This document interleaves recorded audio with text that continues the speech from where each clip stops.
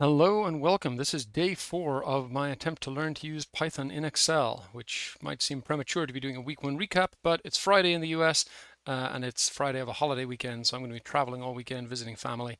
I may get to, occasionally peruse some Python articles, learn a thing or two, but I definitely won't get around to making any videos. So next video, might get to record it next Tuesday, might not go up until Wednesday. It's going to be at least a few days. So I thought I would do just a week 1 recap. What have I learned from a few days of messing around with Python in Excel? Well, first thing that struck me in a very kind of pleasant way is that the ideas are very similar. Especially after spending a bunch of time, which I have over the last year or so, working with dynamic arrays in Excel. Just a lot of the kind of things to do feel kind of familiar. If I say, oh, I want to be able to do this Excel thing in Python, a parallel usually exists. I think there's a natural next stage that comes after this where I start thinking a little bit more in a native Python way and not having Excel ideas and translating them to Python, and that'll probably allow me to do some things even better. I'm getting that a little bit already with list comprehension because it's amazing. Well, I'll come to that in a second.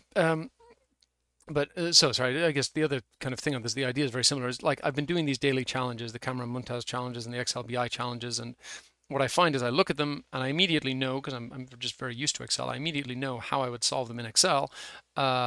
And then it's not that hard to translate that into the equivalent thing in Python. So number 2, I only did a little bit of this in the video. I've played around with it a little bit more off screen. Regex is way more powerful. And I know that all the real Python programmers out there are like rolling their eyes, going, oh, come on, we've been telling you Excel losers that for years. But there's a difference between hearing it and experiencing it for yourself. And Regex is amazing. I'm going to show you some more kind of tricks I've learned with that next week. And there are a lot more tricks to learn, but I love it. Number 3, list comprehension is amazing. It's like the natural way of iterating over things in Python is one of my favorite things about it.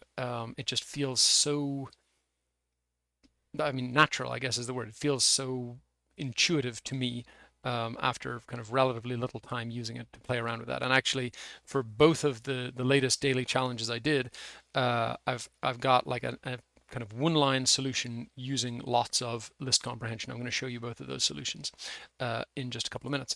But then last thing is, let's think about what's next. I feel like it's somewhat of a kind of fitting way to round out week 1 that I've got the sort of neat one-line solution to the 2 daily challenges. I wouldn't want to suggest that means there's nothing else to learn from those. There's loads else to learn from them because I have the neat ideas, but actually kind of writing those out syntactically is still, I have still need a lot of reps, still need to get used to that. But I do want to look ahead, and I'm pleased this is a little sooner than I was expecting to look ahead. But a couple of things that are on my radar. One is I've always kind of hoped that I would do this at some point, but I want to try doing one of these Excel esports cases. Learning Python and looking at some of these through that lens has given me a bit of an appreciation for how many different kinds of things I know how to do in Excel. But I want to pick up more of those things, and I think I'm at a stage now where I can at least have a go at it, and it could be fun. So that's the next thing on my list. The other thing, I did this project on my blog. You probably didn't know I have a blog because nobody goes there anymore, but it's called the xElements, and I wrote on it for a few months back in 2016. But I did this fun project on mapping divisions in the US Senate, and the core piece of it was this thing called multidimensional scaling, and the idea is that you can project very, very high dimensional data down to 2 dimensions and keep a lot of the main properties of it if you do it the right way. And so the idea is that this is a map of all the senators in the US Senate. And this is not so much an axis as it is a scale that shows the distance between them is a very, very, very close approximation to the percentage of time that they disagreed with each other on votes. So in other words, 2 senators who are kind of right on top of each other voted together almost all the time. 2 senators who are very far apart, like say Ted Cruz and Elizabeth Warren, still very far apart, disagree with each other almost all the time. And the interesting thing about this, there was some kind of other articles about it at the time, but like if you look at this for 1989, there was much kind of tighter overlap, and there were even some kind of blue dots that you could be forgiven for mistaking for red dots and the other way around. And then by the time you get to 2016, there's this huge gap in the middle, no kind of center ground. I had a lot of fun doing that, and I thought it would be cool to try to do that for like every year and see how it evolved, but it was really computationally intense and challenging to do that in Excel. And so I just mentioned a few days ago that there were projects that I had either abandoned or just not pushed as far as I could have because of those limits. This is one of them, and I'd love to revisit it once I know a little bit more. So that's kind of some things I'd like to get to next week, or I don't know if I'll get to the multidimensional scaling next week. That might be ambitious, but next week or thereafter. But just to wrap up today's video, I want to show you the two solutions to the two daily challenges. So first one, the xlbi challenge, list all of the input numbers which are autobiographical numbers. And an autobiographical number is a number where, I don't know if you can see, I don't know where exactly my screen cuts off, a number where the first digit is equal to the number of zeros in the number, the second digit is equal to the number of ones, third digit is equal to the number of twos, 10th digit is equal to the number of nines. So a couple of important things here. One is list comprehension, as I mentioned before, and we'll no doubt mention again. Another important thing here is the ability to switch between strings and numbers in Python. So it's a very similar idea to in Excel. If I have a number 3 and then I append string concatenate an empty string onto that, it turns into a string 3, and you can see that because in the sort of default alignment, strings align left, numbers align right. And if I have a text 3, then I can multiply it by 1 or add 0 or various other things, and that'll turn it back into a number. The equivalent to those things in Python, right now I've got a number here. You can see it's right aligned. I'll just turn that into that. And then so I can turn it into a string by wrapping it in str. And now you can see it's left aligned, and I can turn a string back into an integer or back into a number by wrapping it in int. I don't actually know if that worked for non-whole numbers. Interesting question. That's something to put on the roadmap for later, but not right now's problem. The nice thing about it is I've mentioned, the ability to iterate over things is my favorite thing about Python. So strings are iterables in Python. And one of the things you can do with an iterable is enumerate it like this. Sorry, I have to wrap this in list.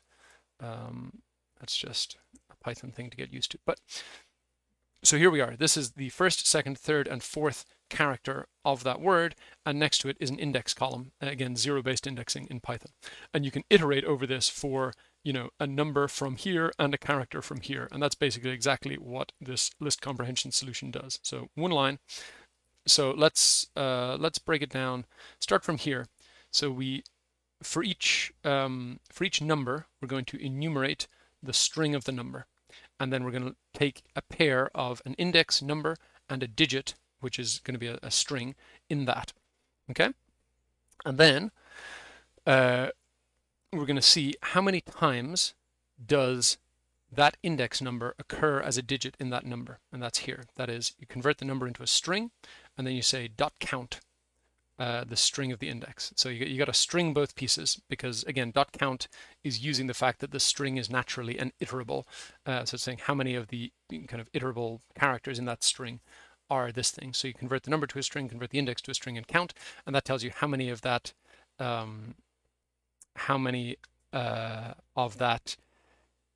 index occur as a digit, and that should be equal to the digit in that position. And again, the digit, because the digit is enumerating the string, so the digit is a string number, but this count is a number, so you just have to int that to turn it into a number, and then compare them equal to say, are they equal? And then we wrap that in all. So as you run over, is there one of this? Is there two of this? Is there one of this? Is there zero of that? As you do that over each pair of index and digit, then you just wrap that in all, which is the equivalent in Excel of and that basically tells you, is this number num autobiographical? And then the outer list comprehension just says, give me number for number in this list of numbers here if this condition is true. And that's it. Then there's like a function version as well. I can define a function that says is auto number, and then that just returns that same thing, all of this condition for index and digit in the enumeration, and then we can use that to create a mask. So df0.apply is auto creates a Boolean mask just like this thing here, and then we can just put that in between square brackets after df, and it filters to the ones where that is true. So like I said, the idea came to me pretty quickly on this one. The syntax was a real pain, and the thing that I kept doing wrong is I was missing this 0. So I just kind of thought, because Python can iterate over all kinds of things, why on earth would it not be able to tell that this XL of that is something I want to be able to iterate over to get each of these values? But for whatever reason, that's not how it works. Fine, you got to get used to that. I was missing the 0. So here, I just put it over here as today's mistake, can't iterate a data frame. So here's the data frame first column with the square bracket 0, I for I in that. There's the whole column. Here's I for I in the whole data frame. Nothing, just returns 0. And it took me ages to debug this because I was convinced, because I hadn't used all before, I was convinced that I was using all wrong and that somehow all was reaching outside its scope in the list comprehension to like wrap around everything. Eventually I realized that wasn't the problem at all. Anyway, that's that one. And then the other daily challenge is this guy here. So here, make a table by matching the criteria if it exists in the value column in the same sequence. So in other words, if there's a 333 somewhere in here, then we get, and there is indeed, so here's Levi's that has a 333 in the code. If there's a 406, and sure enough, Wrangler down wherever it is down here has a 406 in the code, and so on. So basically we're looking for each one of these in here, and then we're returning the criteria, the buyer, and the value. Now, this topic was silent on A, what to do if there are multiple matches, because as it happened there were only one, and B, what to do if there are no matches. So I didn't give a whole lot of thought to that, but here's the solution. Again, there was a syntactic thing that tripped me up here, but let's start here. So for C in the list of criteria, and again we project out to just the first column so that it can iterate over those. So for each, C is each one of these criteria. So then for a given criteria, this is the list comprehension that we do. So we say, give me that criteria and A and B, as A and B iterate over the two columns of this. So in other words, A is Calvin Klein, B is this kind of code for Calvin Klein. If the string version of C is contained in the string version of B, that's the equivalent to like isNumber search or isNumber find in Excel. So if that string is contained, then give me this list of the criteria, the buyer, and the value, exactly as we output here. Now the thing that I struggled with here was I did not have that 0. So I'll just show you. It won't output correctly into the grid when I do that. Just says calc, calc, calc, calc, calc. But if I turn it back into a list, you can see this is a list of lists. But what I couldn't figure out was how to flatten them in the right way. Maybe, again, some smart Python person will tell me how to do that. The reason that I'm interested in this is because let's say that there were multiple matches. So let's say that I add 3, onto the end of this.